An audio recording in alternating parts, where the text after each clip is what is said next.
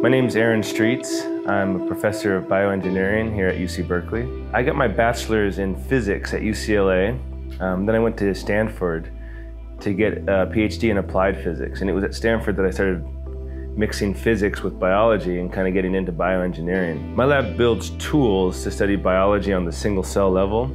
And some of the tools that we use are microfluidic devices and nonlinear optical microscopy.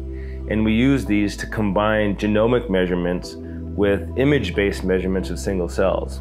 Microfluidic devices are essentially the fluidic analog of the integrated circuit. So in the same way that computer chips can manipulate bits to do computational experiments, a microfluidic device can manipulate cells or chemical reagents to do really high throughput experiments in an automated fashion. And this allows us to probe many single cells at the same time. In our body, there's trillions of cells, and for the most part, these cells have essentially the same DNA. Even with the same DNA, every cell is different. Not only do they perform different functions, but even cells that perform more or less the same function have subtle differences which really affect the complexity of the human body.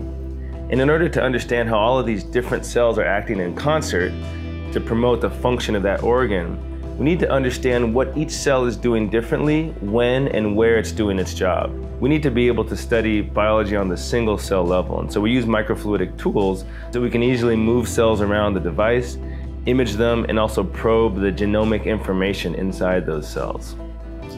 So in my lab, we use microfluidic platforms and we integrate advanced microscopy techniques with these microfluidic platforms so that we can both image individual cells and then analyze their genomic information. By being able to make multiple measurements on the same cell, we start to be able to understand the relationship between genomic information like gene expression and other information about the cell, like the shape of the cell or the distribution of proteins in that cell, or how cells might be interacting with other cells. Biology is very noisy. And what I mean by this is cells that are performing their functions, the signal is very small. In order to measure that signal, you need very precise equipment. All of the tools that we build need to be able to get down to subcellular information so that we can extract enough precise data so that we can understand what's going on in that biological system. And that has to start with using highly engineered instrumentation to get at the measurement that we need to get at. This chip is at the core of our technology, but we need a lot more than this to get it to work. Sometimes we call these lab-on-a-chip devices because we can do many reactions in one device. But in fact, we need the whole lab to get this chip to run.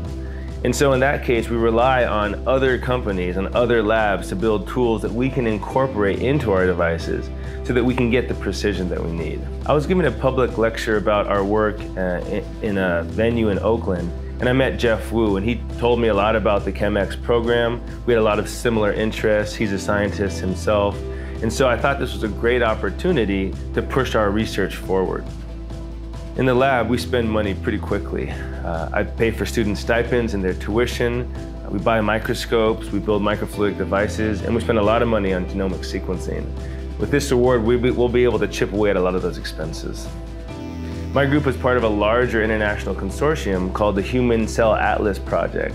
And hopefully platforms that we develop in my lab will be able to contribute to this project where we want to map the type, the function, and the position of every cell in the human body, the same way a road map allows you to navigate the terrain or a country.